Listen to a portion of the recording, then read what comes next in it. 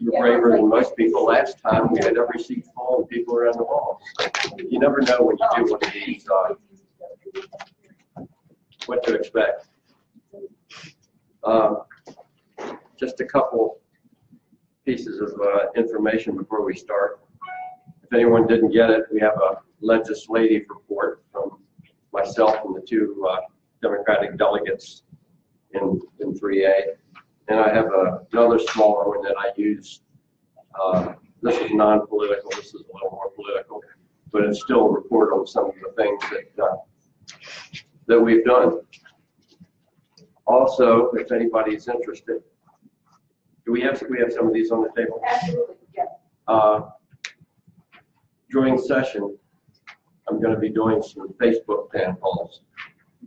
And the list is over there, but it's January 8th, February 5th, March 5th, January 22nd, February and March 19th, and April 2nd. So I'll be doing 7 Facebooks during the session. And so if you are interested to watch them, you can send in questions or about what's going on. But if you're interested, it's over there to pick up with the dates on.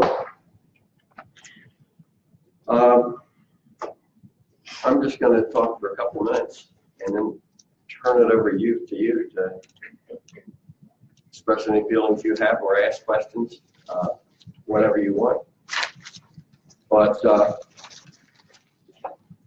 you know, I think we're in a crisis in this country right now. And it's about what our country is and what our values are. And if you can watch what's going on today, it seems like we can't even agree on basic facts. Maybe you've seen the Apple commercial. You can look at it from the left or you can look at it from the right. It's still an apple. But we've had a president that's introduced us to fake facts, which I think he accuses the media of. I think he's really the one that puts them out. And you know, one of the real concerns is I think he's trying to undermine democracy. Democracy doesn't work without a free press, and he's trying to marginalize the free press. I don't know. I try. I can't watch Fox News because it's just not news. It's made up, and I see with consolidation, about 65% of the radio stations are all going to be controlled by conservatives. So we're not even going to get straight news from them.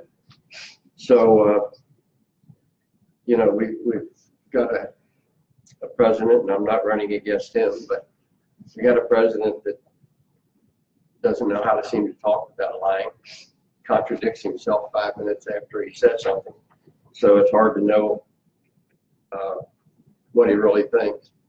He's claimed to drain the swamp, but instead he's just attacking the hallmarks of democracy and bringing in people that one by one, you know, I'm beginning to wonder if there's anybody in the administration that hasn't been working with Russia at some point. And you know, Democrats are too nice. We keep saying Russia. I'll guarantee if it was in reverse, they wouldn't be talking about Russia. They'd be talking about communists. I'm sad to say, I think a lot of people in this country aren't well informed. When we talk about Russia, probably aren't sure if that's another state, whether it's in one of the states or what it is. But they've all been taught to know that communists are bad. So we should be talking about collusion with communists instead of Russia, as far as I'm concerned. And you know, taking away, what he's trying to do is take away everything. Take away our clean air or clean water by putting somebody in charge of EPA that's totally against it. He's taking away our health care. You know, we're talking about tax reform. I'm all for tax reform. But tax reform ought to be fair. It's not. It's all slanted to the rich. And if you just go down the list, it's taking away the idea that climate change is legitimate. 97, 98% of the scientists in the country say it's real and the human effect of it is real. We're the one major country in the world now that isn't in on dealing with climate change. You know, what an embarrassment to our country. Well, we can't do everything about that at the state level, but we certainly are trying to buffer as much as we can what might go on in Washington. But we just had a very successful, for the Democrats anyhow, election last week.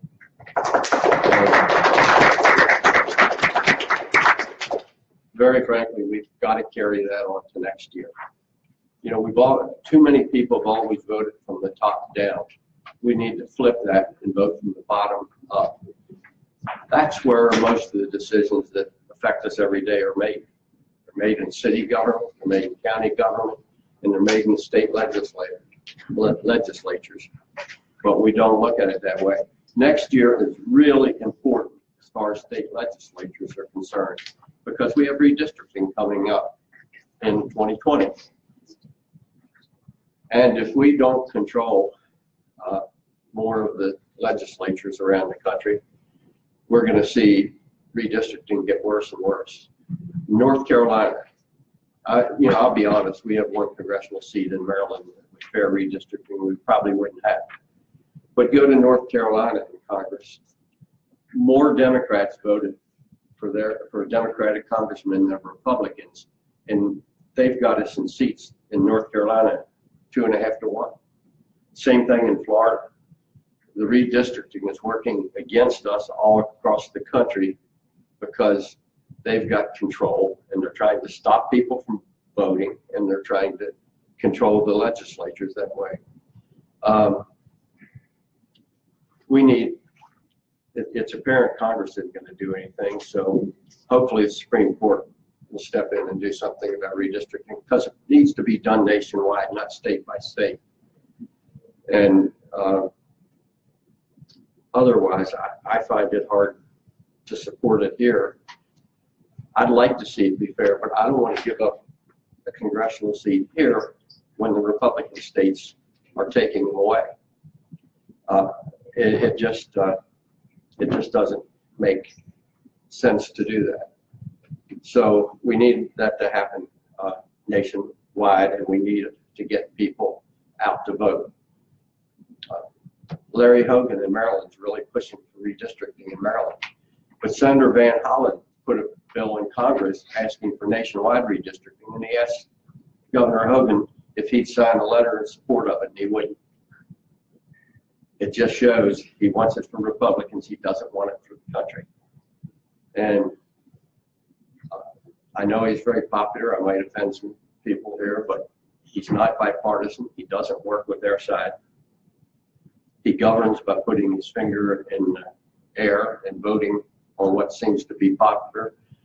And he disguises himself going to the left and he goes farther to the right. So he's looking to take over the Maryland Senate this year. If he gets 5 more senators from the Republican side, we cannot override any of his vetoes, and then you're going to really see him change. Very frankly, I'm his #1 target. And if he gets me, the social issues as far as overrides are dead, because the other Democrats he's going after are in marginal areas and they vote like Republicans. Harry Truman once said, when you have the choice between a Republican and someone who acts like a Republican, the people are going to vote for the Republican. So I think we need to stand up for progressive values. And Democrats in marginal areas would do better if they stood up for progressive values rather than trying to be imitation Republicans. As far as polling is concerned, we all look at it to some degree. Progressive values poll in the 70%. Even they poll well with Republicans, but we haven't messaged them well. And I won't use your language, but I was at a seminar with a lady who does nationwide polling, and she said I was a strong Hillary supporter, but that effing Trump knew how to talk to his people. And she said, unfortunately, Democrats are wonks and talk to each other. We haven't done a good job of talking to the people. So she showed that by just, on messaging, we've been losing to the Republicans by about 9 points. Just by changing the messaging, we win by 9 points. And so there are terms that we need to use. Fair. If you just say, let's tax the rich people, it doesn't go over well. But if you say, we need a tax system that's fair and not just fair for the rich people, polls way up here. So the taking away polls really well. And we need to point that out. It's like, people say, well, wages haven't risen. Well, it's not that they haven't risen, they've been taken away. Our economy, you look and say, oh, we've created jobs, the stock market's up. It's a great economy for the rich. It's not, it's a terrible economy for the working families. One of the guys who has filed against me already, well, I won't use his name, but he owns 15 Burger Kings, and he came down and talked to me. He was upset because I was voting to raise the minimum wage to 10 1/4. To be very honest, I'd raise it to 15. I think anybody that works 40 hours a week ought to make enough to live. And we should talk about livable wages, not minimum wages. If people work 40 hours, I'm not talking about being rich. They ought to at least make enough to pay rent, have a car, send their kids to school, have health care. And we're not doing that in this country. Don't mean to always pick on one company, but the biggest welfare in this country is corporate welfare to companies like Walmart.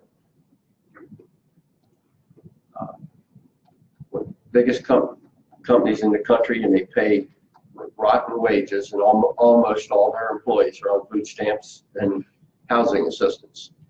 While the 5 owners of that, the 4 brothers and sister, are multi-billionaires and getting richer, and they don't pay their people. So it's something that you know we need to take care of. Enough of that. I'll jump back to Maryland and what I'm doing. I'm trying. I've been putting in more bills in the legislature probably than anybody the last couple of years. I'm cutting back and trying to concentrate on a few ones. Oh, by the way, Billy Shreve, I'll use his name, just announced that he's running for Senate against me. And what did he say? One of the first things he said is, Trump needs a voice in the Maryland legislature. Now, the other guy, Giagrande, wants Hogan to have more of a voice in the legislature. Well, I'm not there to represent anybody but my constituents, mostly my constituents here, but my constituents in the state. I'm not there to carry anybody else's agenda out. I'm trying to carry one out that's for the people I represent. And I think that's what we all ought to be doing. I have a bill back in this year. Last year, I think I had enough votes for it to pass my committee, but also had to pass finance, and that wasn't going to happen.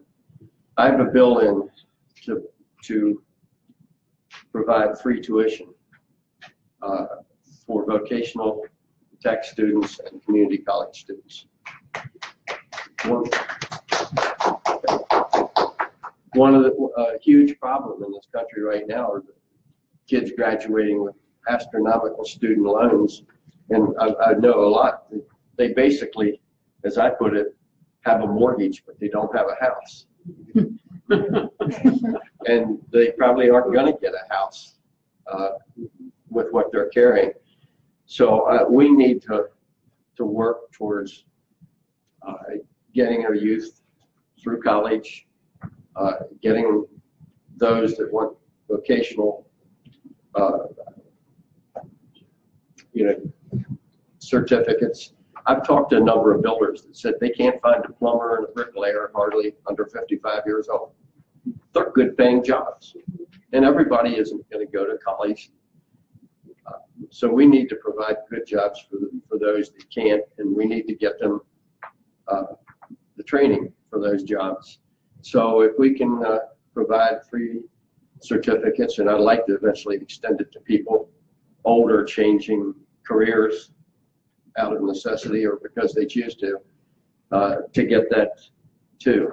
But we need to help those people. We need to get our kids out of college without having their life mortgaged. So I think this is a good step that those that choose to. Now, basically, it's only for people whose income is less than $150,000 a year. They would get free tuition. The reason it didn't pass was we didn't have a funding source. So I have a companion bill in this year for the funding source. It's called combined reporting, except in my bill I didn't use those words because it's had a negative context in Maryland.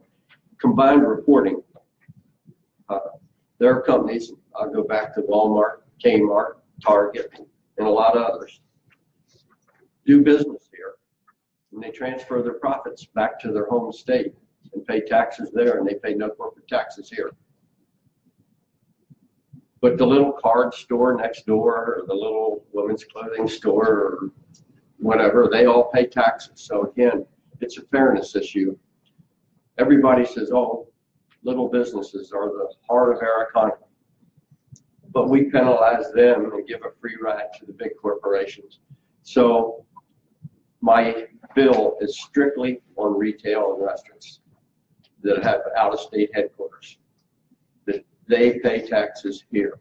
And combined reporting means on the books, they pay taxes on the share of profits they made here. Over 20 states have already done this.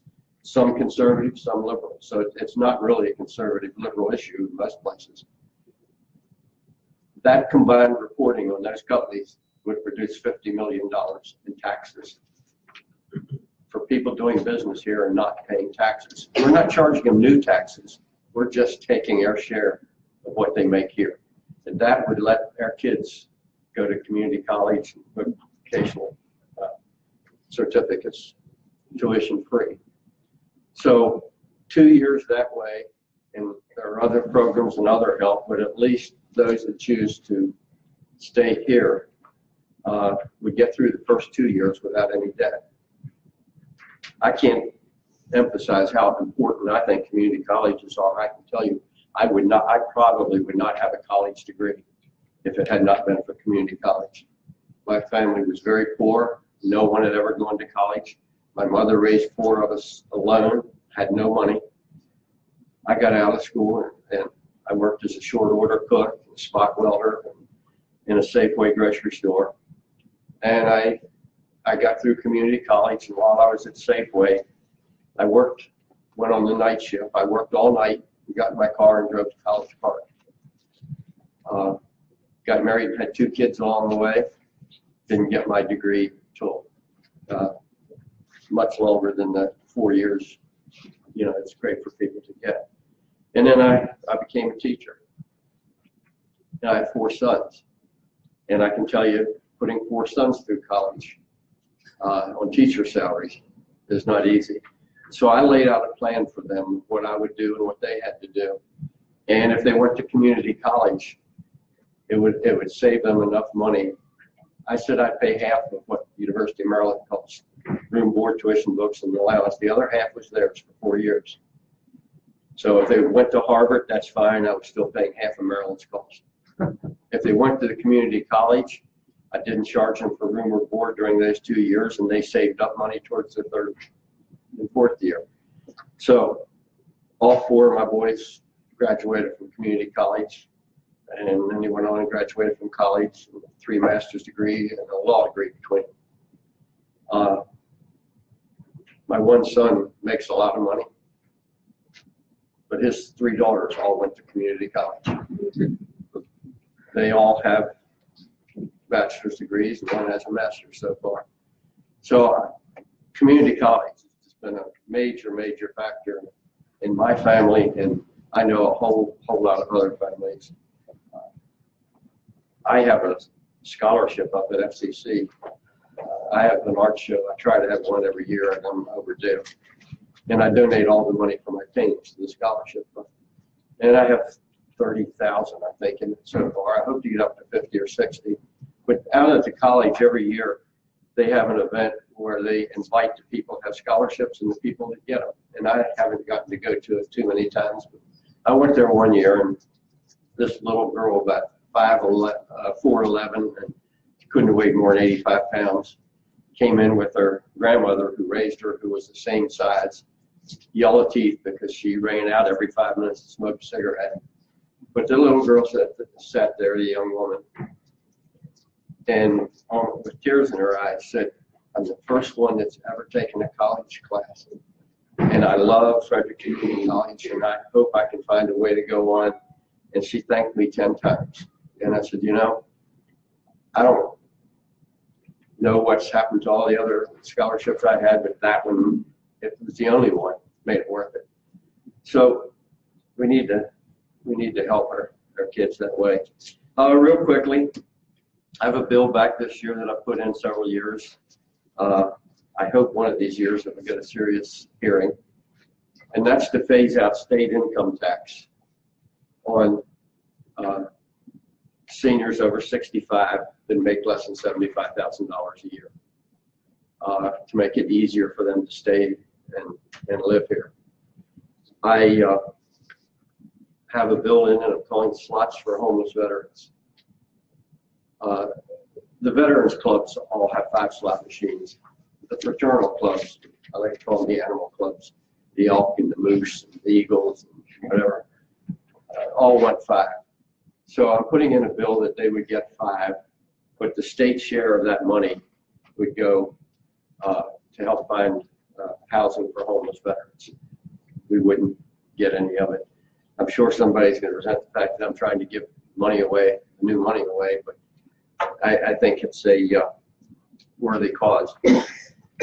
Also, I'm putting a bill in. It's a joint resolution to increase the number of women on corporate boards.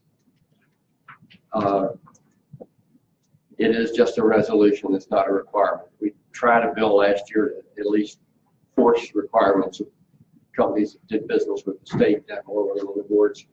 This is just a resolution urging it. California did it, and it has helped.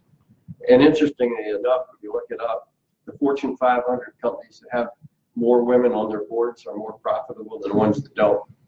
So there's a real good argument to do it just for the sake of profit. Have a bill back in this year for Maryland independent filmmakers. When I finished my years as mayor, a reporter asked me what my greatest accomplishment was. He thought I was going to say all of downtown or Carroll Creek or a whole bunch of projects. And I said, my greatest accomplishment was that I have 4 sons. They all graduated from college, and they all came back to Frederick to pursue their careers.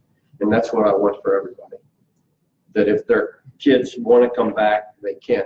And I said, I know some will have to leave, like if they want to be an actor or a director for films, they'll have to go to Hollywood or whatever. Well, we have a burgeoning film industry in Maryland now. And I love Kevin Spacey as an actor, but this has been a horrible week. But, you know, we have been subsidizing the House of Cards to stay in Maryland on tax benefits. And I enjoyed the show House of Cards. But we have small companies, a bunch here in Frederick and a bunch across the state, that are making movies here, that are hiring local actors and actresses, that are spending money here, local directors and whatever. And I'm just asking for a fraction of what we've been giving to the big companies to give these companies a break so they can film here. Any of you see Blair Witch Project? Okay, that was a Maryland film based around Burkittsville, though I think most of it was actually shot in Montgomery County. But we have a lot of people here, and if you can make the film festival sometimes here, you can see the work that's being done, and it's getting better and better. And that's real jobs here, not helping a Hollywood company. So I'm going to keep pushing for that. I have a bunch of others, but they're the major ones this year. I don't know how, but I somehow became chair of the alcohol subcommittee. So I deal with a lot of alcohol bills, and I'm really trying to help, and the controller stepped up and pushing this. Big companies like Flying Dog, who's going to go from 100,000 barrels a year to 700,000, but to a bunch of the real little ones that are here in Frederick, as well as the distilleries that are coming. It's again, local businesses, local jobs, local economy, and that's what we ought to be supporting here. So my emphasis is still trying to help on the local alcohol bills as well as the state ones, and to bring bond money back. There's a certain amount we get each year. It's a lot less than it used to be, but we've been able to help a whole lot of things like the YMCA, the homeless shelters. The biggest one is infrastructure for the downtown hotel. But over the years, money for Hood College, to support local programs and local needs like that. The ranch, where they're doing drug rehabilitation. So we still try to do all that. There are usually about 1,100 bills brought into the Senate each year and about 1,500 into the House. We have 4 committees in the Senate, and every senator's on one of those committees. I'm on Education, Health, and Environmental Affairs. We have just about all the policy issues. We have the 3 I mentioned in the title. We have military, we have voting, we have alcohol, we have regulations and inspections for funeral homes, all the work trades, on and on. So almost half the bills come to my committee. It's a real job to read all this and try to, know what's going on. We have a bit of a trust factor there that if it gets violated, it changes. But if a bill comes out of committee overwhelmingly, usually it passes the floor pretty automatically, unless it's some controversial issue that you know something about that you disagree with. But I don't know insurance issues. So if the insurance committee that does insurance sends something out at 11:0, I trust that that's a good bill, and I vote for it. And the committees more or less trust each other on issues like that, because you can't know everything about everything. So you have to rely that way on them and on staff. And by the way, we have small staff, but I have a terrific staff. Lara standing there is my chief of staff, and April, she's in the back. April is my second employee, and I sadly have to say that my wife stole her from me. She's going over to work in the house for my wife. So I have been so fortunate to have 2 people like I have that, there are times I've had to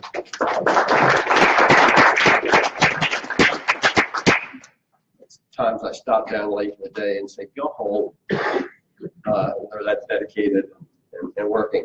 And I bring it up for another reason. I just went out to Sam's Club, though I usually shop at Costco. I like their business policy better, but Sam's Club has a coconut water that I drink all the time. Costco doesn't carry. But as I was coming out, some guy behind me, I said, "Senator," and I turned around. He said, "I just want to tell you, I had a real problem with taxes, and your staff was so good. They solved my problem for me." That just happened 2 hours ago. And I've had that happen a lot. That's just good constituent work on their part. Sometimes, like the one today, I didn't even know about it. But he gave my credit to staff and gave me credit for having such a good staff to get things like that done. So that's great. And they've been really wonderful. I have a couple other things I'll say at the end, but basically, I just kind of tried to cover the background.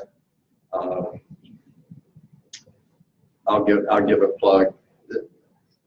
This is absolutely, well, if I lose, it's my last term now. If I win, the next term is my last term. And I have such good staff. I'm hoping that Lara will run for my seat and win in 2022.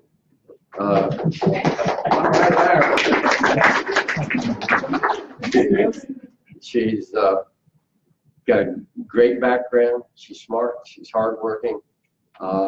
We need more women in the legislature. And so I'm supporting her in 2022. Let's take some questions or comments. So the National Republican Party seems to have a vendetta against Planned Parenthood. Yes. And they're going to try to defund it.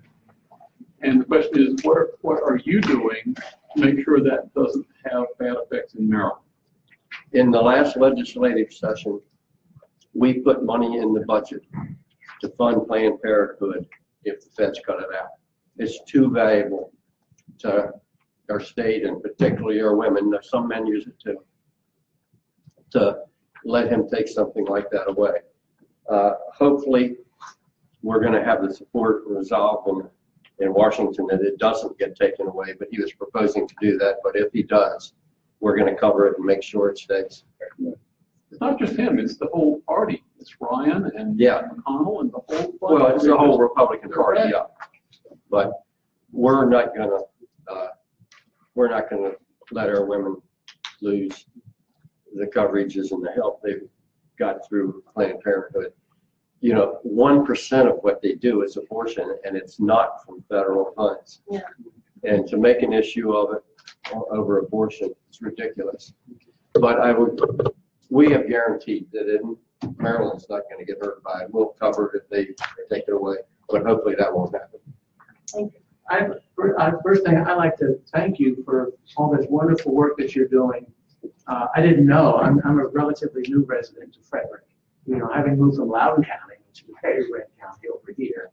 And I've just been very impressed with your work and what you're doing. And nothing you've said I disagree with, you know. So I'm so grateful that we have you representing us down there. So first off, I want to say thank you. Second, I also have 4 sons, you know, and so I know that story. I also worked full-time and went to school part-time for 10 years to get my bachelor's degree. So I also know that story. So I'm certainly empathizing with you on what that looks like.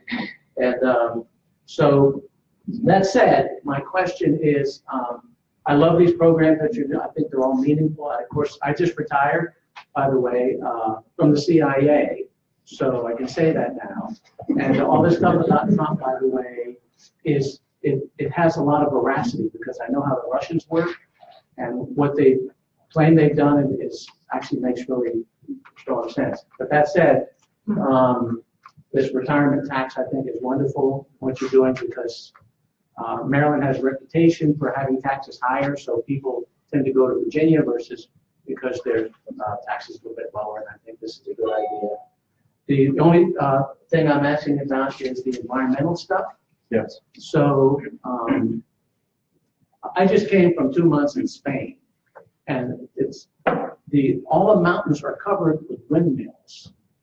So between 60 and 70% of their energy comes from windmills. It's just everywhere over there.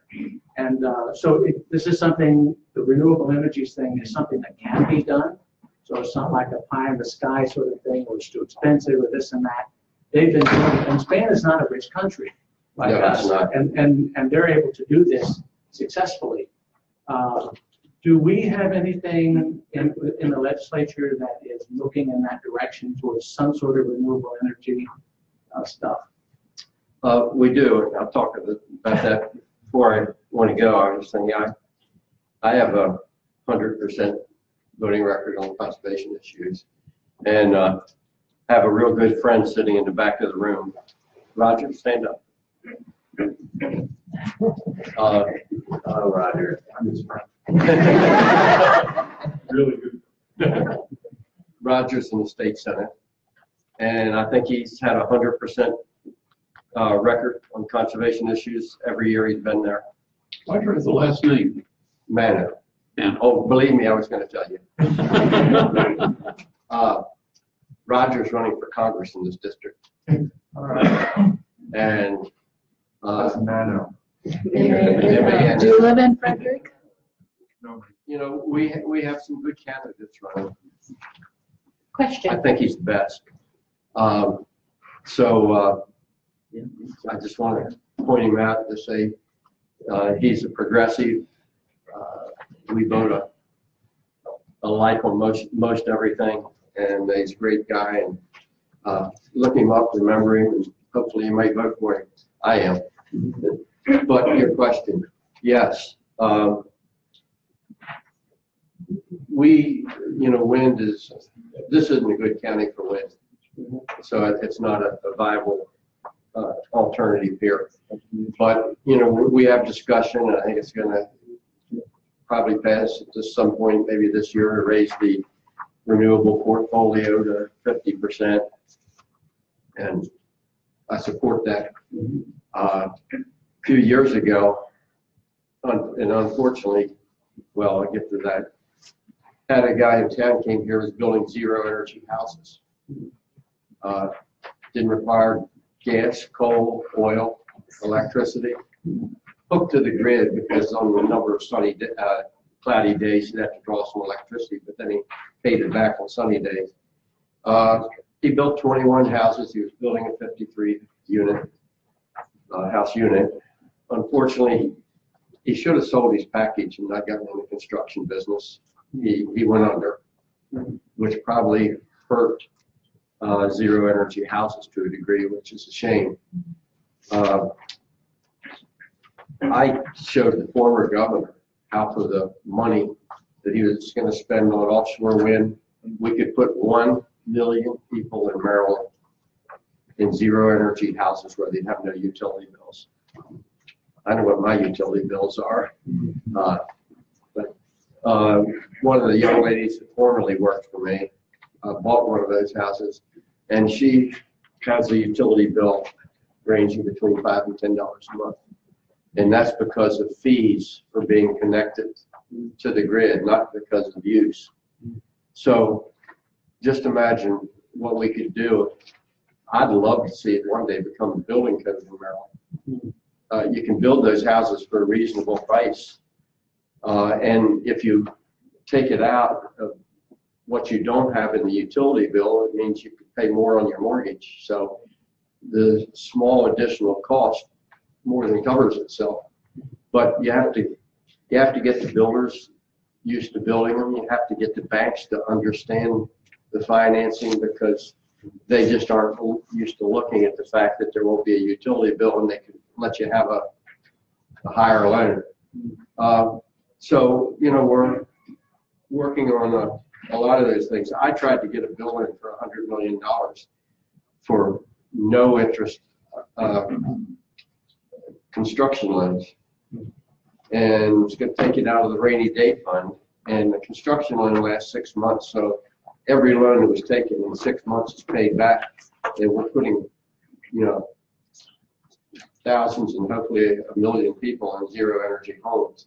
So we need to look at those directions. You know, I go to Europe a lot too, and you see Europe ahead of us. There are several countries that already have building standards like that. You know, we ought to be dominating the renewable energy field, and China's ahead of us. So, yeah, we're supporting those issues in Maryland as much as we can. And I know we're both very much in support of them. Thank you. I have a question. First of all, I want to thank you for providing the interpreting services today. Also, I would like to make sure that my vote matters. Can you talk a little bit about more about the gerrymandering? Well, it's rather simple. The party in power in a particular state draws the lines. I'll take that one back here. Draws the lines as to where the districts will be. And there are places, I think there's one down in Florida, where it just goes down a road and to pick up other voters to make it a Republican district. And the only thing the Supreme Court has said about gerrymandering in the past is that the districts all have to be the same size population-wise, and they have to try to represent minorities. Actually, that today is creating some of the gerrymandering problems because unlike in the past, and particularly a lot of areas, in Maryland being one, the minorities have spread out. So in some of the districts, in order to make it a minority district, they have to almost go out and around certain streets or whatever to pick up enough to make it a minority district. I think we ought to have nonpartisan chosen people, that the district should be in blocks as much as possible. We should try to keep towns intact within the district. And we would just end up with a lot more fair districts. I'm in a district that can go either way. There was a Republican in my district for 36 straight years before me. And frankly, I think if I were not running this year, it would be a Republican back. So I'm, hoping that we're seeing a shift and we can do that. But actually, that's the way every district ought to be. That neither party is guaranteed to win, and it gets people maybe a little more to the middle and a little more out talking to the people, knowing that if they don't stay in touch, they're going to lose the next time. And that's how every district should, as much as possible, should be, but they're not. They can go into an area where you'd have several Democrats and divide it in a way that you take little portions out and add other people in, but whether it be a Democrat or Republican to throw the balance off. I got a question here. It says, do you plan to vote to override Governor Hogan's veto of sick leave? Absolutely.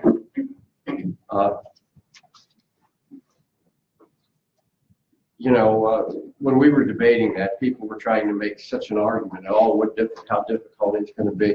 What we're saying is, in businesses, you get 1 hour sick leave for each 30 hours you work. So everybody already has payroll cards, how many hours people work. So assigning the sick leave is not that difficult. And the most they can earn is 5 days a year. They're required 5 days a year. So it's a very simple thing. And I don't know, if I go into a restaurant and order dinner, I don't want the waitress standing there sneezing over top of my food because she couldn't take the day off because she was sick and couldn't afford to take the day off because she can't pay the bills if she doesn't work or he doesn't work. So, I think it's something that we should have. And yes, I'm going to vote to override that. Hi, my name's Laura, and I work in a restaurant, have for most of my life. And actually, I work right around the corner. I'll go to work after this meeting. And I have a follow-up question, because it's always confuses me. And when you talk about, I love this idea, because it is a hardship and puts us in a really difficult position to keep the restaurant going, you know, and to keep our own lives going. But how, is there a way that the state will determine what the remuneration would be for those hours? Because as probably most of you know, the minimum wage is a little under, for tipped restaurant workers, is a little under $4 an hour. So who would be responsible for making up with it? Is there something in the law that says, you know, there's going to be an average over your last however many pay periods that will determine the hourly for which you will be paid? Because whatever an hour is not going to do That's, much for a tipped worker. that's a good point. And Roger, we really haven't heard. Delegate Karen Lewis Young just came in also in the back. I don't think we addressed that in that bill, did we? We did, it was a floor amendment. A floor amendment? Successful. So they're guaranteed, what? I think you were right, it's something like $3 and something cents an hour. Yes.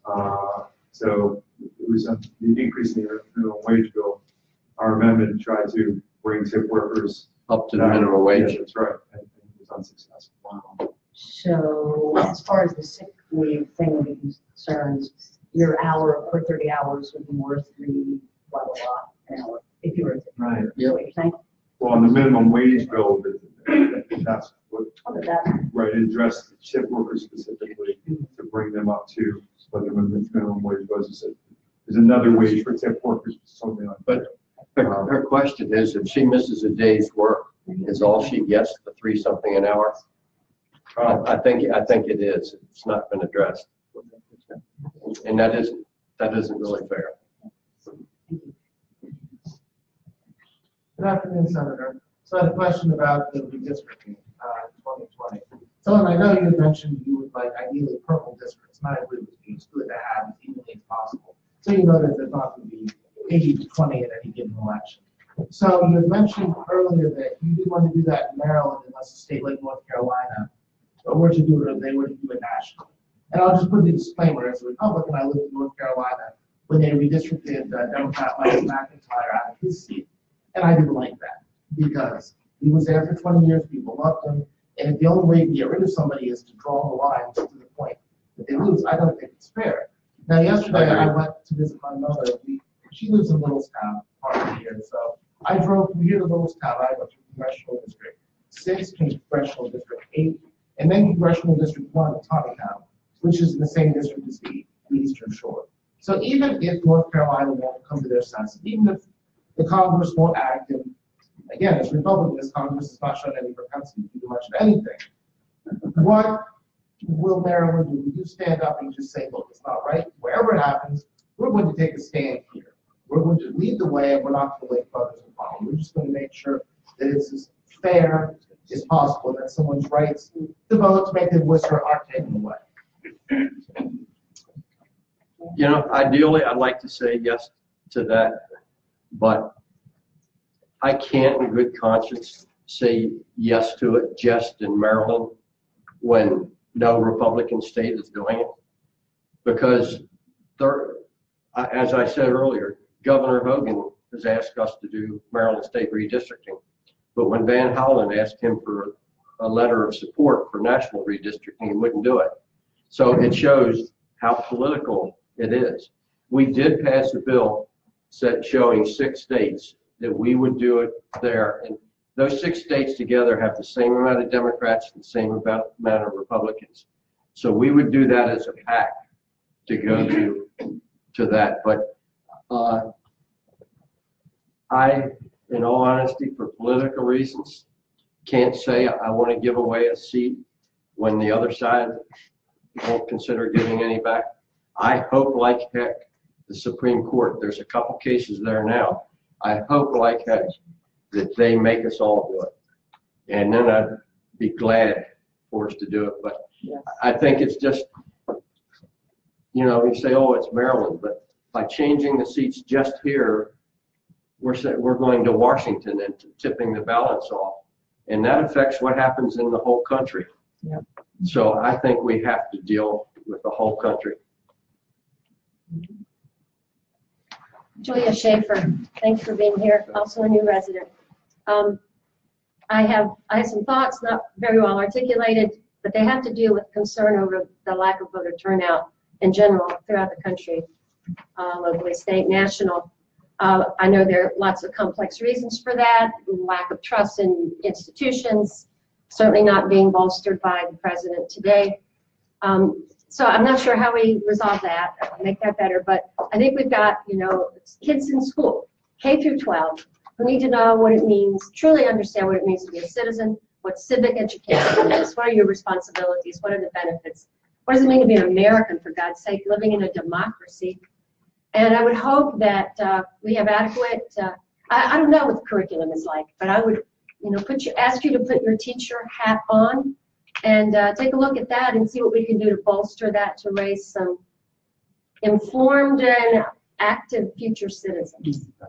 I don't know if it's still offered. I took problem democracy in high school, and that was a big help to me, making me more aware. And very frankly, I guess I was fortunate. I had teachers along the way. And, I got involved in politics in 7th grade. I was Adelaide Stevenson's campaign manager in my junior high school. You weren't very effective. I know. It's sometimes good to start off with the loss. It makes you humble and teaches you. And I sure started off with the loss. But I agree. We have to teach civics more. I've had reluctance doing it, but someone had a bill in and said kids should have, before they graduate from high school, should have to pass the citizens test, the new citizens take. And I don't know about making that a requirement, but I kind of like it the way too. They should know. It is. Yeah. I took the test and I missed one question.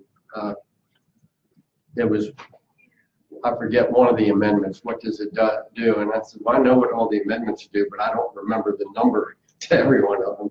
So I missed one on the number. But it's not that hard a test. Well, I'm hoping for sort of a broader, more expansive look at how we teach citizenship in Maryland public schools, which should be the best schools in the nation. Well, we were #1 in the nation for 6 straight years, but now we've slipped from this administration. Yes, sir. 3 things I'd like to see you keep working on or working on. First is on the credit reporting companies, Experian, et cetera, to make it no charge for both freezing and unfreezing credit reports. I believe right now it's no charge for one or the other. It should be for both because you got to go and do both on a regular basis. Number 2 is your death with dignity or assisted suicide bill. I'd like to see you continue working on that. Maybe we'll get that through.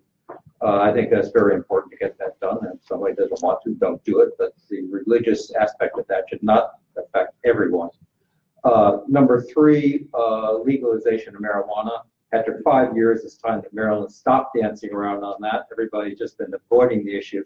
It's time to go to just complete legalization. There are enough examples from Washington to Maine of how to do that. Everybody's just been playing with that in Maryland. And in Nevada, it can go from vote to legalization in 6 months. Maryland can do it after 5 years. Yeah. The death with dignity bill, that's been a real frustration to me. I had the votes on the Senate floor to pass it. Couldn't get it out of committee. The committee was, I don't know why, it should be a nonpartisan issue. Polls show that almost every group supports it, including the majority of Republicans, even the majority of Catholics, so the Catholic Church itself doesn't support it. But 6 of 11 members on the committee that were just dead set against it. And I think Democrats? Yes. I think it's time to name them, and it's time maybe we just don't support a Democrat because they're a Democrat, and not just vote for them automatically. Well, agree. I don't know if anybody else is putting a bill in this year. I'm not, and the reason is simple. I'm tired. Are the No. committee votes secret? No. So you can They're find not out the secret. bill. Yeah. The reason is, it's still got to go back to that same committee, and they're not going to pass it. So if I'm back next administration, a number of people on that committee will be gone or moving. I'll put it back in then and see if we have a chance. But this year, to spend the effort to bring all the people in and to know there's no way it's going to pass, I'm just going to wait till the next administration, and if I'm there, I'll put it back, or I'll make sure somebody does, and sure as heck will support it. You know, you said what I've said to a lot of people. If you don't like it, don't do it. I don't know if I'd do it personally, but I like the option. And, you know, when that time comes, if I'm in that situation, maybe I'd do it, maybe I wouldn't, but I sure like the option. And I think everybody should have that option.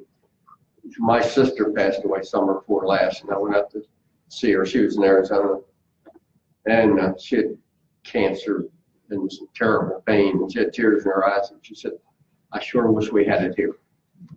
And I can't tell you the stories we've heard of people with that, and I think it ought to be right, so we will continue that. It just doesn't make sense this year.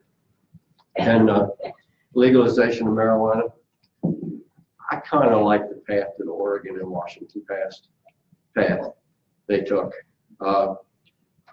I read some things on marijuana, and I never even thought about all the problems of just making it legal like that, how it would be controlled and how it would be done. And out there, they started with the legal marijuana. They got the dispensaries, the growers, and the whole process set up. And then it was far easier to go the next step because they had guidelines. And they've spent a couple of years trying to get it going here, just on the medical part. I don't know what, it would probably taken forever if they had full scale. So I think legalization is going to hit most every place in this country within 5 years.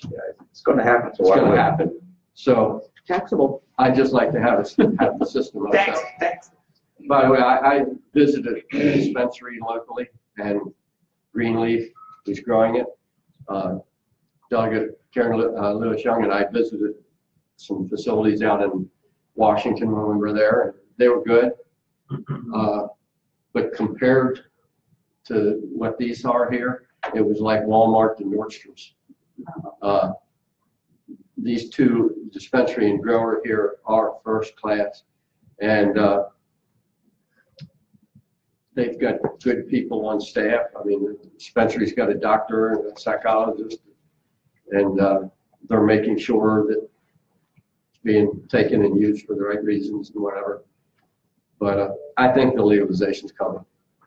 I have a question. Okay, Doc, come over here.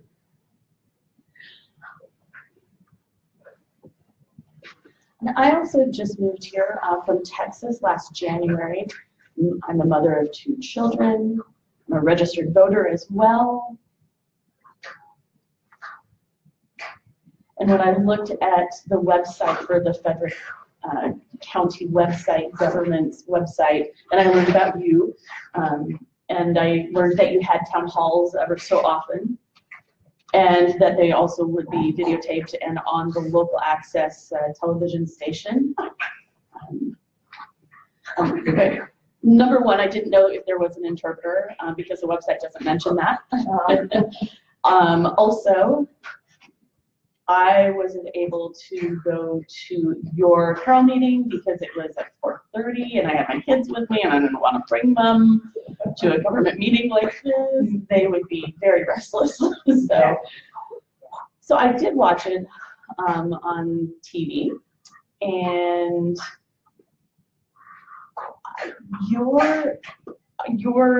the program was not captioned, and I was really surprised by that.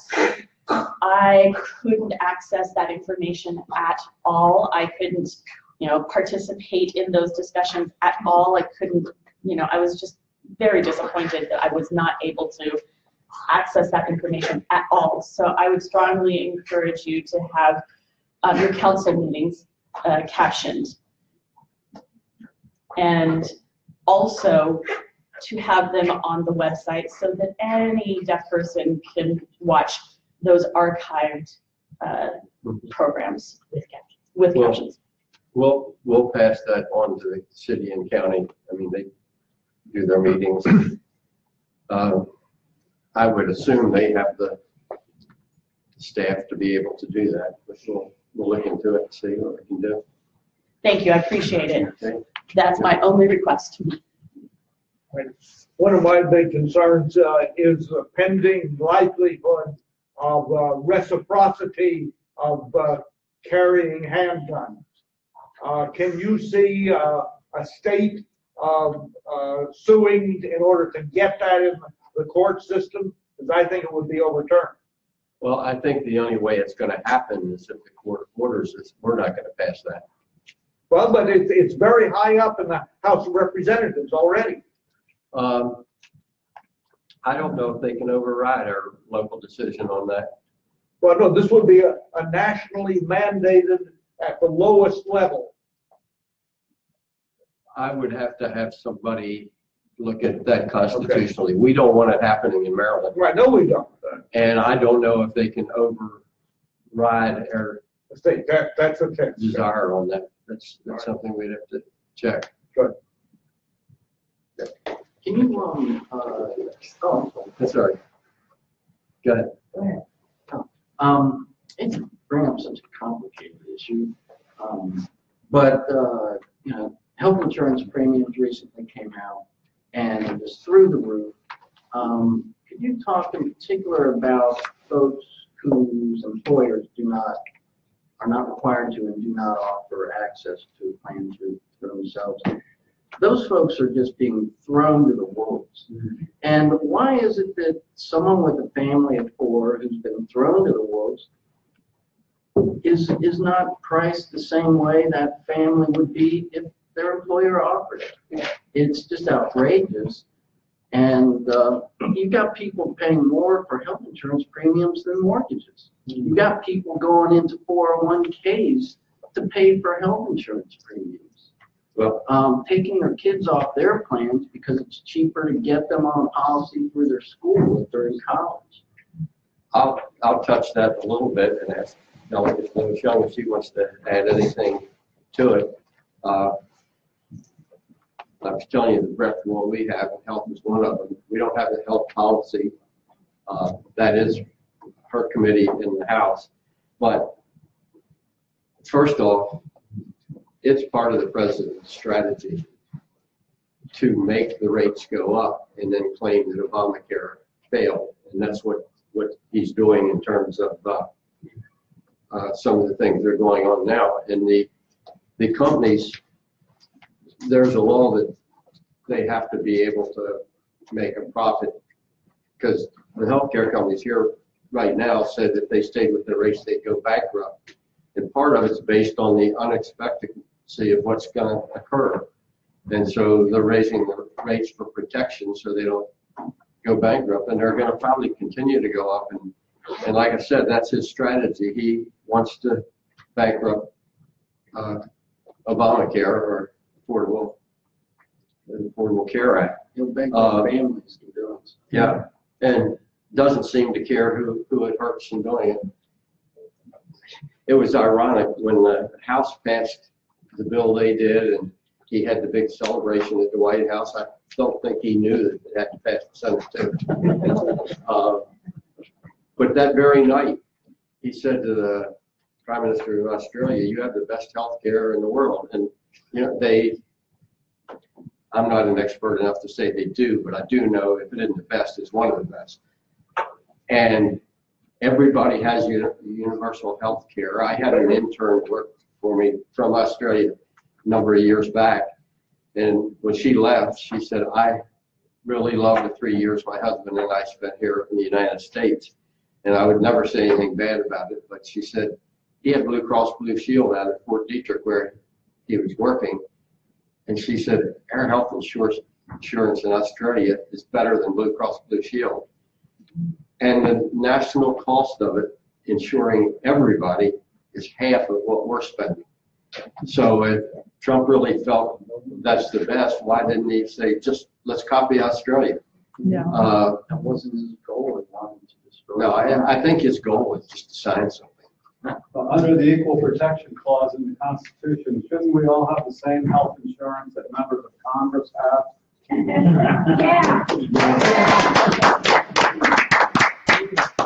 Ted Kennedy proposed that several years. He said everybody should have what we have. How can, he said to the Senate, how can you justify having it if they can't?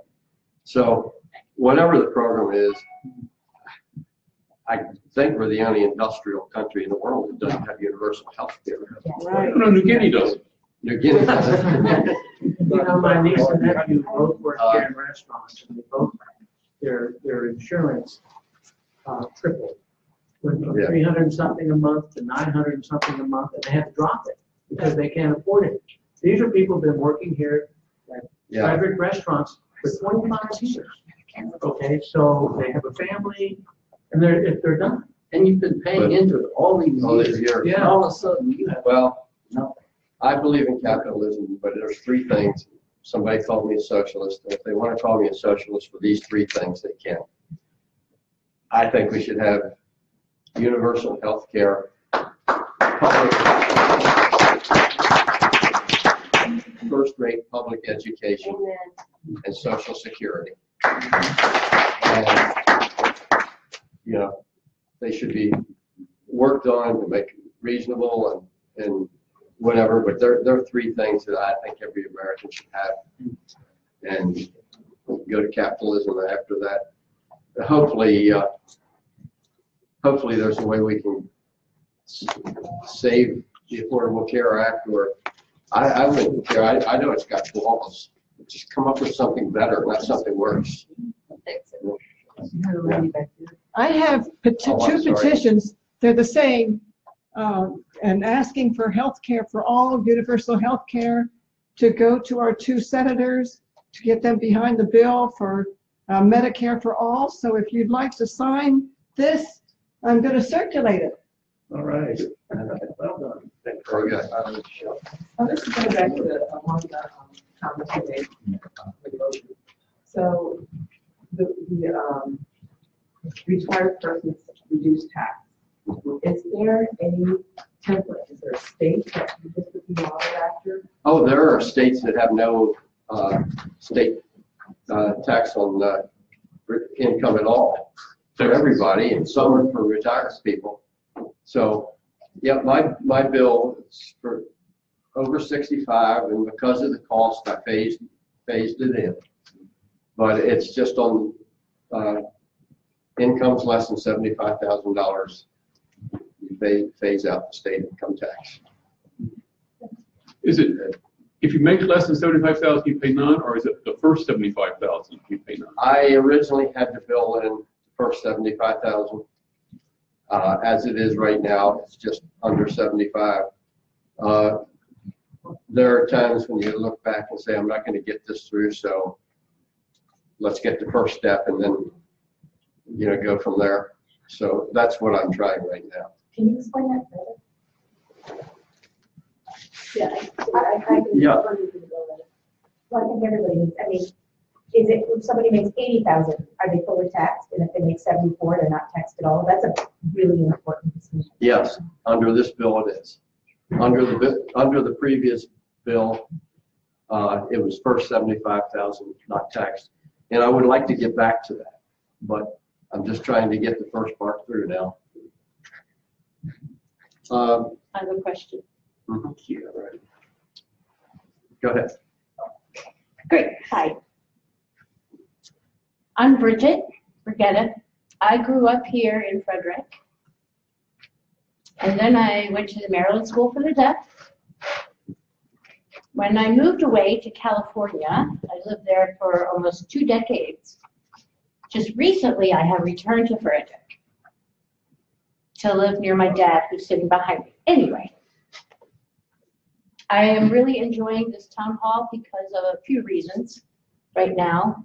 Somebody earlier mentioned wanting to support students having a good curriculum in civics and incorporating the government part. I remember in my high school days, I was involved with state mock legislatures, and I don't know if Maryland still has a program like that. That is something that helped me become quite active in the legislative process than in even California when I was there. So I have to thank the folks who created that curriculum.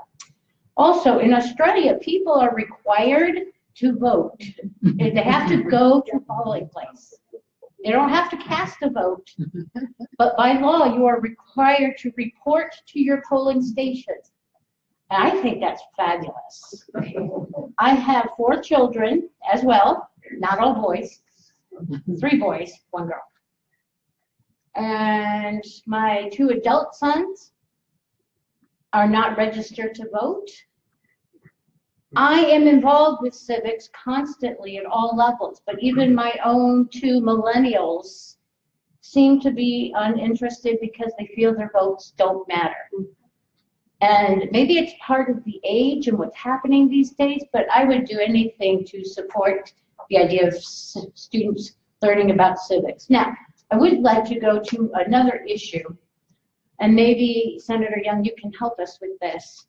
The deaf community has a group right now that is looking for language, looking at language for all. Not all deaf babies have access to sign language or any language. Hearing babies have it from the moment of birth. It's taken for granted. They are exposed to language, regardless what socioeconomic level they are, what culture they come from, they are exposed and have language. Many deaf babies do not have this same thing, and so they are language starved. What would be your advice for our group? What can we do to prevent any more deaf babies suffering from language starvation in the state of Maryland? Well, the first thing I would say is work through the School for the Deaf. The superintendent comes down every year. You know, when he has something he thinks needs to be done, he brings it. I have had teachers and parents come to us, and we listen and see if we can help. I think there's support there.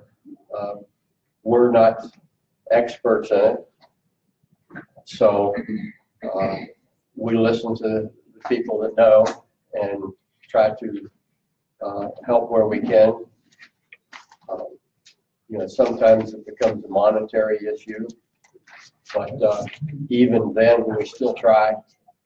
So I would say, you know, take it to the school, take it to, I think there are groups of deaf parents or parents with deaf children that meet. So if there's a need there, you see, Lara has been working with a group for the last several months. Yeah. She found that some of the issues they were asking Do you know for. the name of that organization? It wasn't a specific organization. We were working with constituents. And in fact, we're going to be working with Senator Fossmeyer on putting in a bill for a work group to look into the issue.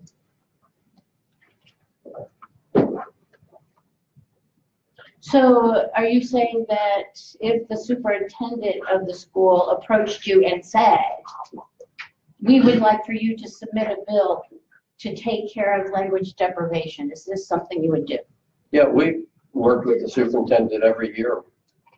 This superintendent and the one before him, going back. Senator, in 2017, you did put a bill in late in session that addressed some of these issues. Yeah. It came out unfavorably out of the committee, so we've been working during the interim to identify why that was an issue and how it can be improved, and that's when we came up with the bill with Senator Fossmeyer. We'll probably take the lead on it to get a better understanding of what the issue is and where the current agencies and programs are failing where they're succeeding in addressing children and getting them those services as soon as possible, so they don't have the deprivation of protection. Over the years, And the name of this other senator you were mentioning, Klausmeyer? Klausmeyer, over the years, a high percentage of the bills I put in are brought to me by citizens in the community. They come in with a problem, and if it requires a bill to address it, we've tried to put it in and see it through, and we've gotten many through over the years. Alan? I'm here under orders from headquarters. My wife, Sharon Suarez, would like to have been here, but she's doing a presentation Tuesday night at the college because they're coalition for the homeless annual town. She's part of her expertise is housing, but a sleeping issue that she's trying to address right now are short-term stays. They're on the West Coast. They're a big issue in almost every city because addiction, they push people out. People can make a lot more money, and here in Frederick, they are not being regulated at the moment. So that's her purpose. Anyway, that's why she can't be here, but she ordered me to. Well, I said early on, I do have a bill in for helping homeless veterans this year, and it's just one piece of the problem. But there are a lot of groups working on it. They haven't come forward with legislation. We're open to that if they do. And of course, the big problem is the funding. So this is about Airbnbs because you can make $400 a night here in Frederick, and they're not regulated, and they're not like You're not paying taxes. breakfast. And it's a sleeping problem, but it's an issue that probably needs to be addressed statewide. Yes, ma'am. Senator, do you have any idea if the Trust Act is going to come up again? I would assume it will, yes. And I've gotten a chuckle. They've already put things out that I'm trying to support, gangs staying here and whatever. And the Trust Act simply says that somebody, and the courts have already said this, it's a reaffirmation of that people just can't be stopped for no reason, and that they have rights when they are stopped, that they just can't be picked up and taken in and shipped out for no reason at all. I've said I have absolutely no problem for somebody that can commit an illegal person here that commits a very serious crime. I think they should be tried, do their jail sentence, and then shipped out. I don't think we should ship them straight out because we found they come straight back. But for the rest of the population, and I voted for the Maryland Dream Act, we have, this has been a country of immigration. If you look back through history, whatever wave was what came next, people fought it. Signs years ago, Irish need not apply.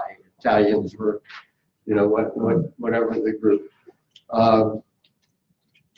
I've seen or listened to some talks and seen some things that most of the people that came here illegally, as it's described, first off, a wall wouldn't have stopped. They flew in legally and stayed. But they're here. One, the cost and the common sense of trying to ship 11 million people out, it's crazy. Secondly, most of them are hardworking. Many of them are doing jobs that other people wouldn't do and that we need done. So, yeah, we need to set up some guidelines, but there ought to be a path to citizenship for them. If they stay here, they pay taxes.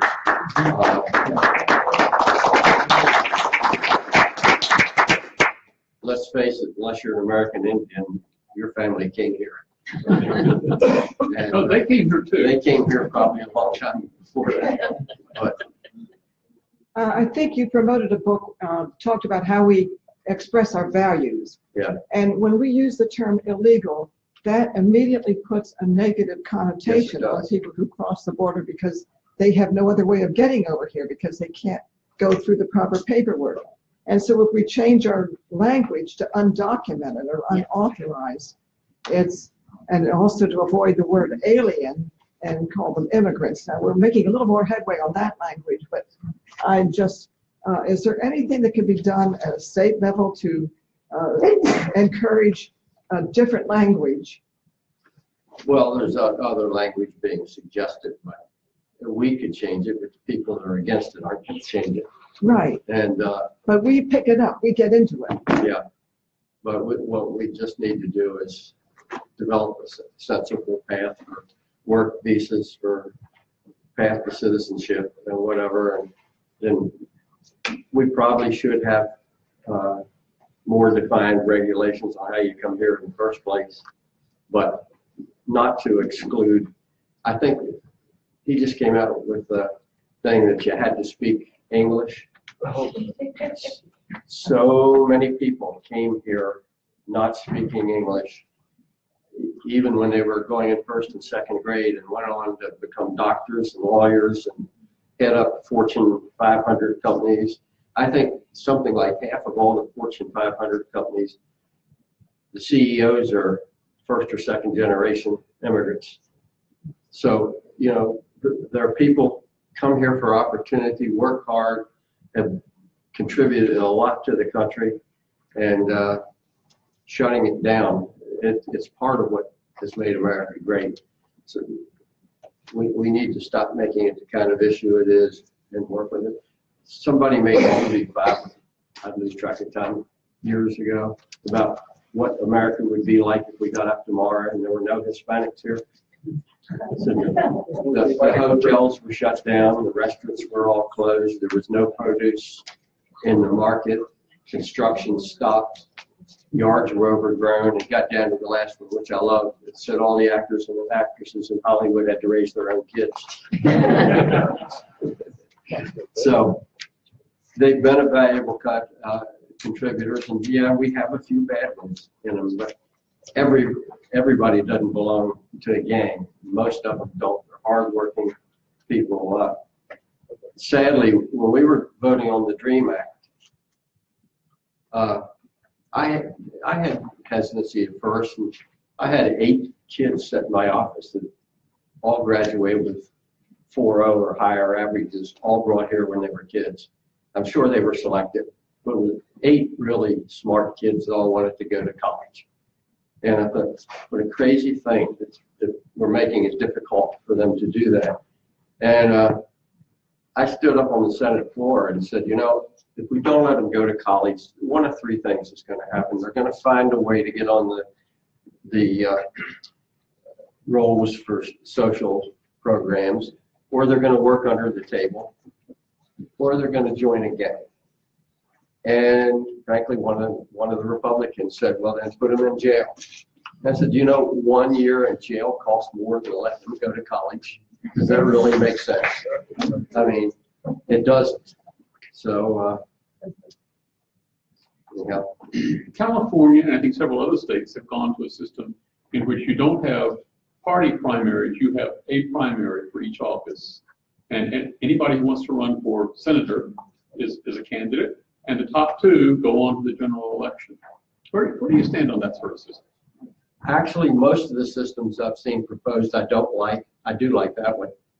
It could be 2 Democrats, it could be 2 Republicans, just the top 2 vote getters go on if it's for single office. I think there's some value in that. I'm not for open primaries, because open primaries, I am, in that way I am, but I'm not for, okay, say it's totally just an open primary. I'm running for re-election, and somebody's running against me, and I'm saying, oh, he might beat me, and I don't have a primary, so I go get some joker to file in the other party, and then I tell all the Democrats to go over and vote for the joker so that the good candidate can't run against me. And it could happen the other way around too. And I don't like being able to play that kind of game, but I like that system that the top two go on. And that way everybody could vote. And it eliminates gameplay. Could we go back to sort of the beginning? I mean, we need to have a gubernatorial candidate next year that will bring out the vote and win, right? I mean, isn't that sort of part of the practical politics in which you have to work? That you've got a Republican governor who pretends a lot that he's doing one thing and does another, and what he does is harmful, but it's dressed up in a jolly, hail fellow well met kind of face or something. So how do we do this? And do you have, I hear you have a candidate for the congressional district, so I'd like somebody who lived in Frederick, unless you're going to tell me that only a Republican can win in Frederick, and that brings me to a side question, which is, what is the politics of Frederick City and County? I mean, is it Democratic or is it Republican? Frederick City's Democratic, Frederick County's Republican. Okay, so. I'm a Democrat and I've survived here a long time. I was going to say, I mean, but what, do you have any practical suggestions? We've got a number of candidates who are announced already for governor. You're talking about being progressive, you know, I can identify at least one of the announced candidates as progressive. Do you see more of them? Do you see? Oh, several of them are progressive. Yeah. I don't think we have a candidate right now that's out in front of the pack that I can say that's. Sorry, you don't have one. We don't have one that's out front that I can say that's who's going to win. I don't know who's going to win. That isn't what I'm asking now, but first, so that we have one that has our values and will have our backs. There are several that have our backs. Okay, but you were talking before we started about how the last candidate just wasn't a good campaigner. I mean, and lost a race he shouldn't have won, even though he was a good guy, right? Yep. The record of accomplishment. He had a good background, a good record. He was a terrible candidate. So is there some practical advice, you know, it goes along with getting everybody to vote, so we get the good old Australian system of everybody at least has to show up at the polling place. But what should we be looking to do between now and the next race? Not to mention get people out to vote. Get people out to vote. Almost 1 million Democrats in the last state election that were voters did not vote. Sorry, you're talking about the state of Maryland. State of Maryland. 18,000 in my district voted in the presidential, didn't vote in the last state. And that's something I touched on the beginning. We really need to work from the bottom up. People come out that get excited over the presidential election, and then they ignore the local elections and the state elections, where a lot of the day-to-day things that affect them take place, and where they even determine how the presidential candidate is going to be selected. So it's part of civics. We just have to encourage people. I've spoken at a number of rallies. A couple of people told me I shouldn't do it, but I look out at all these people that came out to a rally, and that's great. I think something's starting to build, and I hope it keeps building. But at the end, I've said, you know, as I look at this crowd, I know half of you didn't vote. And as much as it is nice for you to come out and protest, if you don't vote, you're not going to win. Don't we see signs of something that just happened in Virginia last week that that could be built on elsewhere? We had signs, and we had a great turnout on our side here in Frederick. So there's a group here in Frederick County Progressives. They're very involved. There's several groups like that. Yeah, very involved. And there's the Maryland State Progressive, which is they're part of that whole thing. So there's the resistance movement and several others. Yeah, there's people out there doing stuff. So you need to look into that. Man, I'm a member of the Frederick County Progressives, and they're out there doing, demonstrating, going to Congress and going to the State House, etc. They're very involved. But I'm thinking here's a practical lesson from neighboring week. I mean, is somebody doing an analysis to see whether there's anything that could be practiced in Maryland? It did happen. Whether the turnout came. It did happen and in Maryland, in Frederick and in Annapolis. Both very large turnouts their way. Well, the turnout was very low. It was relatively high, but the turnout. Was, but our people turned out much higher. Well, yeah, but the turn, so would you be favor of moving all elections, presidential year election, just with the turnout? And the old canard, well, it gets more attention, it's an off-year election, but when you're getting a 20% turnout, that's a bogus argument. I would like to see the city elections move to the presidential election. Yeah, and state?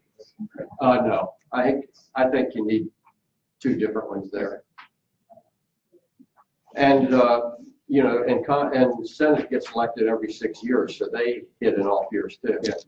But I think the city elections be advantageous to move to the presidential election. I don't think that we'd get that lost here. Yeah. It gets lost anyhow. Look at the turnout.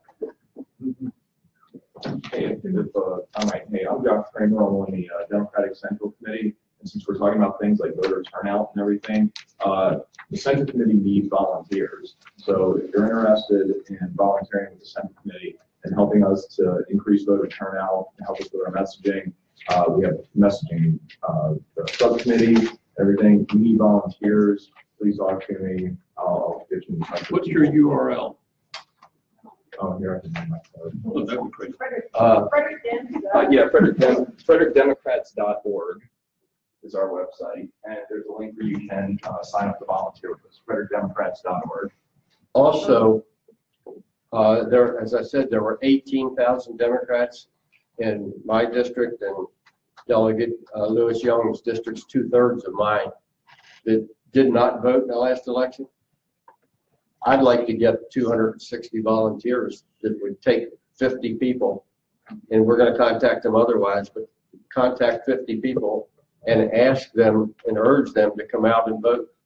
So if any of you'd like to do that, we'll have a sign-up sheet outside. Okay. But 260 doesn't sound like a lot, but it is a lot to get that many people to do it. And a number of groups have said they would help. You call 100, it's only 130. Oh, anybody that's willing to do 100 too, then I need one less person. But I'd like to get that and get that kind of turnout, and that would really make a, you know, we've talked about progressives. How many of you actually know what a progressive is? How you get something done. Yeah. I'll just for information, because I know people even in my party say, oh, don't say you're a progressive. Well, as I said early on, in polls, and polls aren't everything, 70% of the people like progressive values when they're told what they are. So let me just run down a few. First off, there are certain words we should use in terms of messaging that go over well, and they're freedom, fairness, opportunity, and I mentioned talking about don't take things away, but progressive values. Progressives stand for decent wages and benefits for working Americans. We talked about the livable wage, sick leave, or whatever. Progressives stand for affordable, high-quality health care for all. Progressives stand for public education that's the best in the world, and that's to put everything we can into good public education. Progressives stand for clean, safe environment, environmental issues. Progressives stand for the elimination of discrimination, which sadly is still existing. Progressives stand for security for the most vulnerable Americans, and that's security, not just safety, but security in terms of housing and healthcare and other items that they feel they've got a life and can depend on things there. Security for protection of privacy. And that goes to a lot of issues, but one controversial one, but things like abortion. It should be your choice. A lot of things, death with dignity, should be your choice. And it should be a private thing. It's your life, your religion. So we support privacy. Progressives stand for criminal justice system that focuses on helping people and getting people out of the system rather than just on retribution. We have the highest percentage of people in prison in the world in this country. And most of them go there and just learn more bad things to come out and do that. Yeah, we have to lock up some people because of what they've done, but we need programs to help them and get them back into the workforce to do things like that, not just lock them up. We've made a lot of our jails are private now. They promote putting more people in jail. That's how they make their money. That's costly to everybody. Protection of a fair system where everyone pays their fair share of taxes. And again, that's not just the rich getting the benefit. It's a fair share for everybody. And progressive stand for inclusive, open government. So they're just almost a dozen things. That's what a progressive is. And I don't know, I buy every one of those. And I think most people support most of those items. So we shouldn't shy away from them. And a lot of Democrats do that. It's like I said early on, if I have my choice between, for most people, if you have a choice, if you're going to vote for a Republican, why vote for a Democrat that acts like a Republican? Vote for the Republican. So if you're going to be a Democrat, stand for the things that we stand for.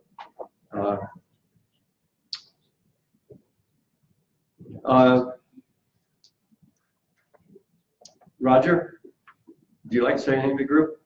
Appreciate you coming up here. Well, what I would like to say is, if you all don't know how lucky you are to be represented by Ron Young, I sit probably 10 feet away from him. You get to know who somebody is when you're in close quarters for 90 calendar days in a room without windows. That's the state senate. Ron is just tireless patriot for Frederick, and I'm not just saying that because we're friends. I mean, I admire him because of his just what he's done for this great city and this county, and I look up to him because he's done so many great things in the city and in the county. So I think you're very well served, and I feel fortunate to have benefited to sit very close to you and to watch your career and to, in many ways, model my own attitude after yours in terms of just how you go about doing things. Well, Roger, thank you. I really appreciate that. And I gave you a plug earlier, but give yourself a quick plug.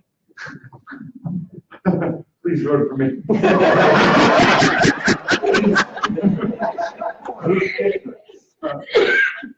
This is running right out here. Ma'am, you mentioned before having somebody from Frederick represent you. For those who are not familiar with this very odd district, it runs from Potomac in Montgomery County, it zigzags over to Aspen Hill. In my district, I represent central Montgomery County, runs up 270, scoops out at the city of Frederick, not so much rural Frederick, but the city of Frederick, and then it goes west from there, captures all of Washington County, all of Allegheny County, all of Garrett County, runs to Deep Creek Lake, the Pennsylvania, West Virginia Panhandle. It's an enormous piece of geography. It's very, very diverse, and but it's a marginally Democratic district by maybe 4 percentage points. So and 50% of the Democratic votes actually are in Montgomery County. But the problem was that was designed, was a member of the House of Delegates or the Senate. It was designed for a gentleman that John Delaney beat. Yeah. So, this is no accident, comrade, but we end up having no Frederick representative. Well, actually, looks a lot like the old. Sorry, but I mean, I give you credit because you show up for Frederick meetings. I think this is not the first time. Well, let me tell you something about the district that people forget, because a decade passed and memories go. But Montgomery County, a large portion of Montgomery County was always in this district. The only time it wasn't was the 10-year period where when they did the redistricting, they said, well, we can't beat Roscoe, so let's just give him all these Republicans, it's gerrymandering again because we can't beat him anyhow. So when they put Montgomery County back in Frederick, for a century, part of Montgomery County has always been in Frederick County, so it's not unusual. District 6.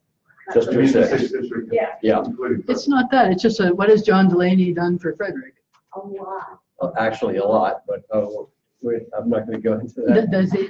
Let me, I'm sorry. not to embarrass Roger, but just let me give you 1 minute about it. Roger's granddad, helped form the Garments Union in New York City. His dad died because of lack of health care.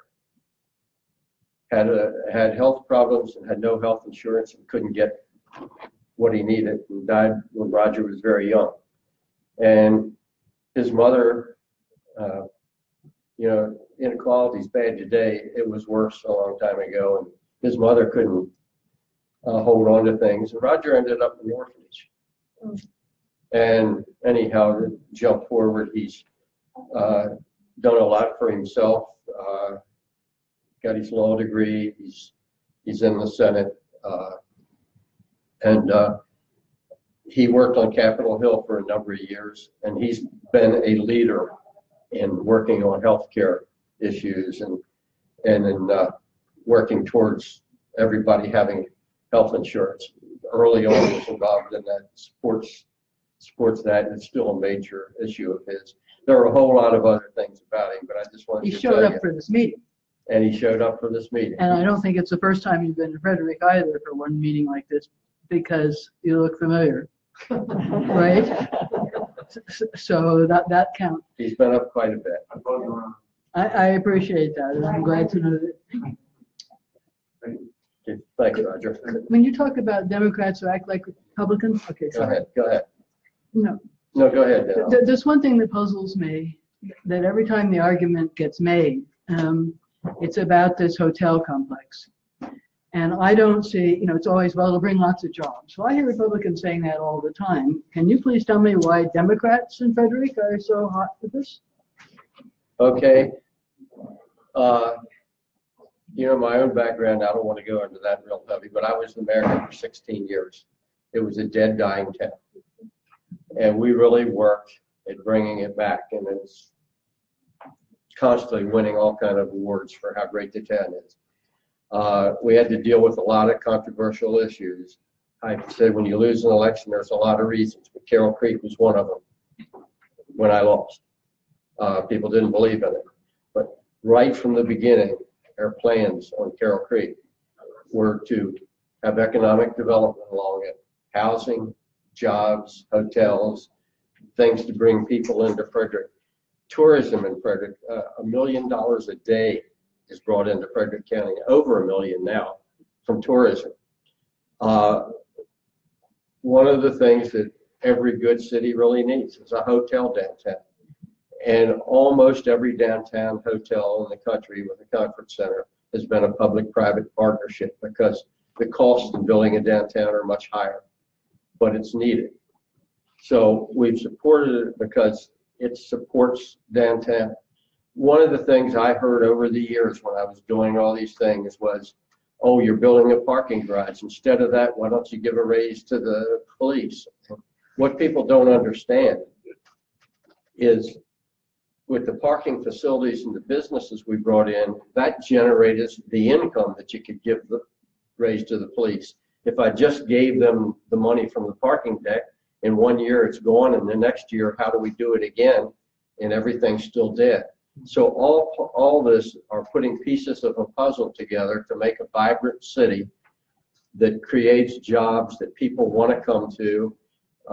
Downtown is one of the major reasons that a lot of people even moved here. They come here for dinner. They come here to tour. You need a downtown hotel. We've got about 80 biotech firms in Frederick now. They want to bring national and international conferences here. We don't have a place to handle it. They want one where the people can have their meetings and walk out, and walk down the creek, go to restaurants and shops. It just adds something the community. I think when we get this one, within 5 years, the second one will come in on their own. Okay. I've read one report that said that the post office was going to go. And to me, the post office is an anchor. The main post office in Frederick is an anchor to the city. Well, we fought very hard to keep the post office downtown way back when I was mayor 40 years ago.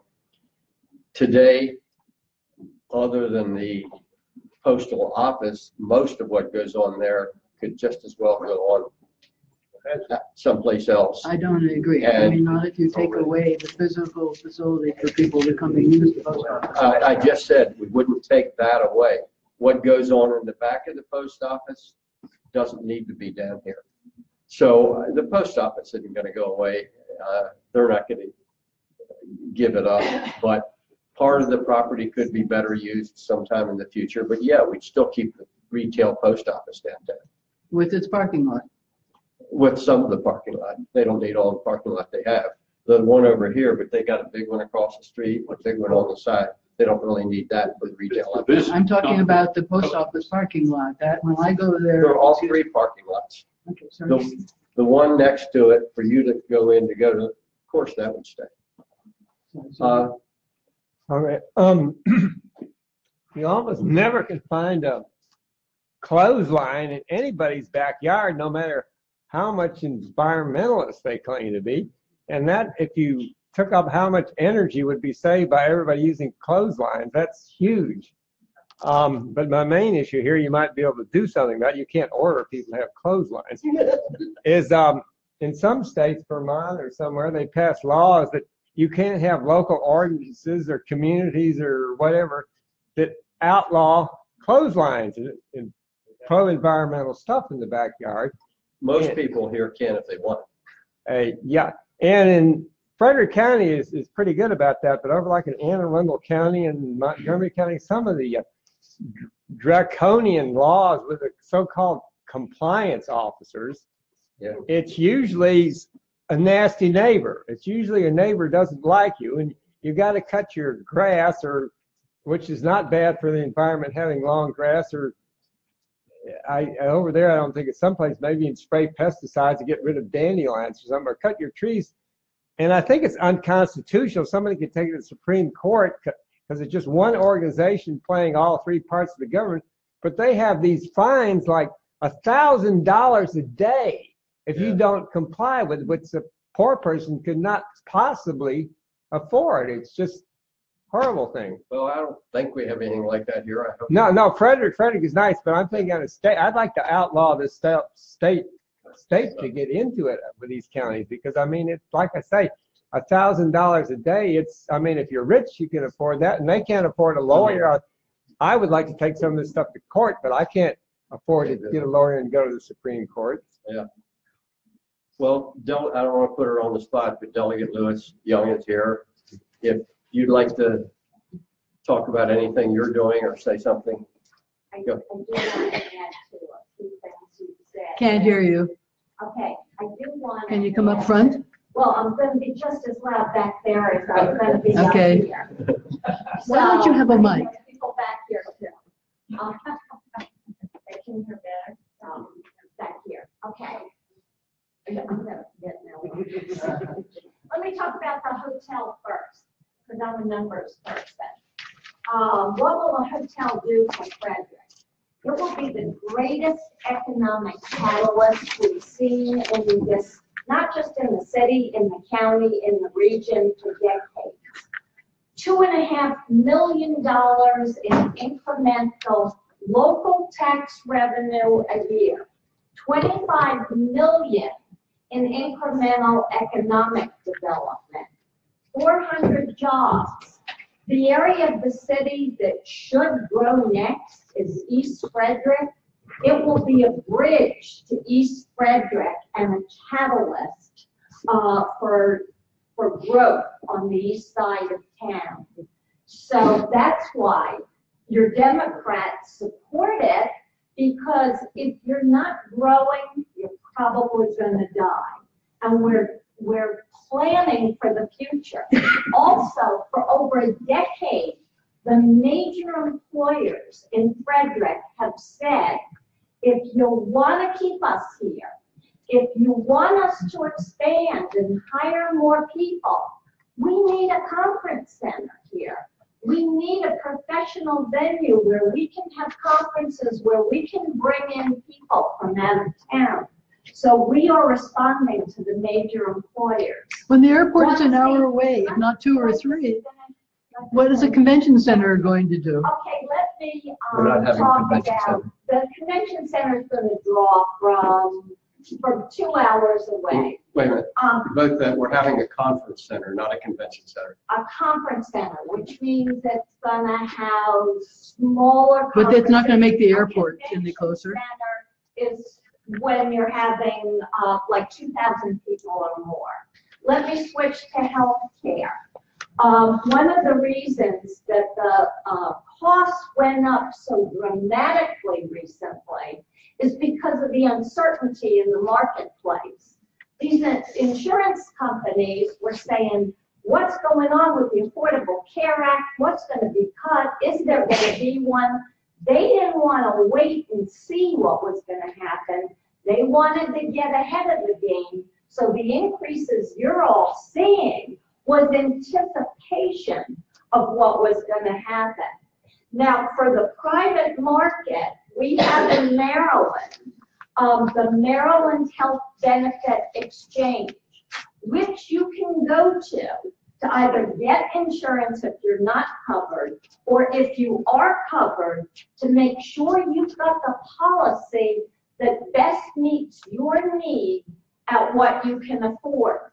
Now, one of the things the Trump administration tried to do to sabotage the Affordable Care Act was to not advertise open enrollment. Well, ironically, even though that advertising was cut 95%, we've had the strongest enrollment ever because people are afraid it's going to go away. Open enrollment's going on now.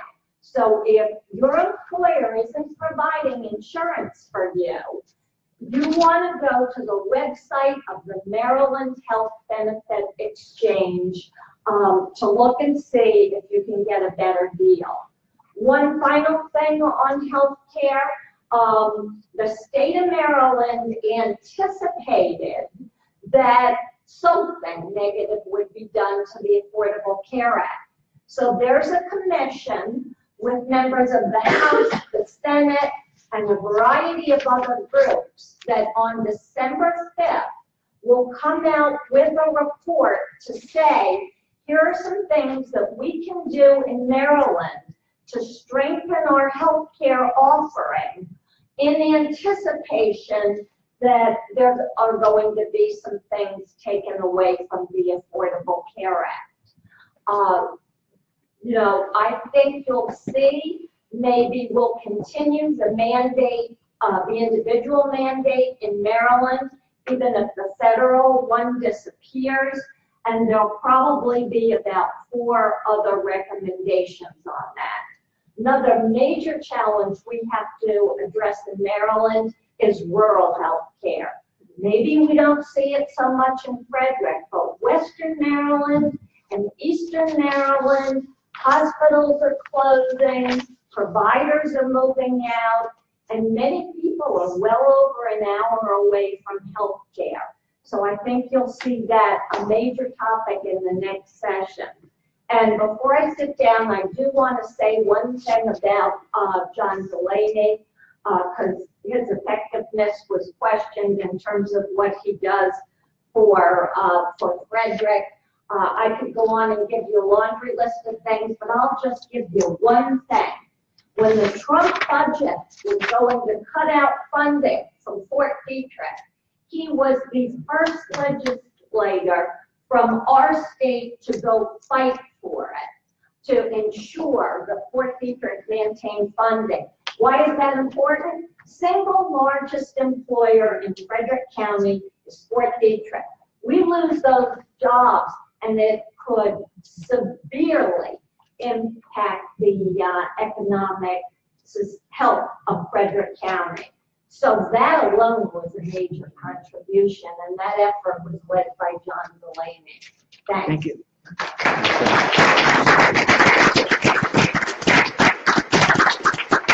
Yeah, just to touch on a little thing in closing.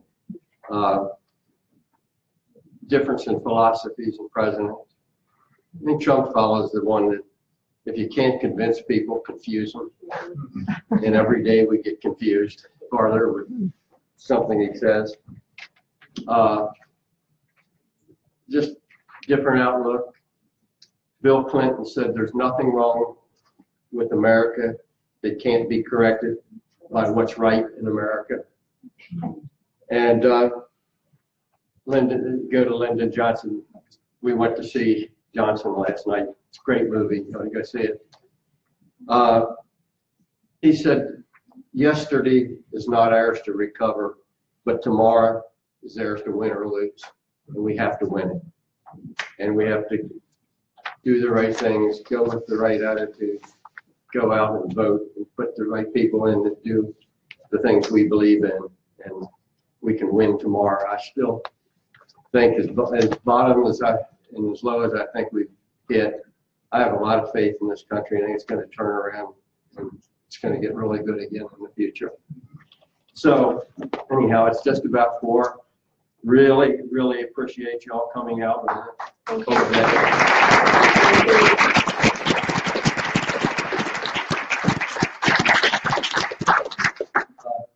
probably try to do one of these after session and probably wait till after election to do another one if I'm still there. But I did, as I said, the list is over there. We will be doing Facebook ones. You can, our office hours are posted over there. If you need to come by and stop for anything, you can reach us by phone, by email, check the web page. We're on Facebook. Let us know and if we can help in any way. And again, thank you all for coming out. And if you're interested in volunteering to help Senator Young's office and for whatever in any capacity, support by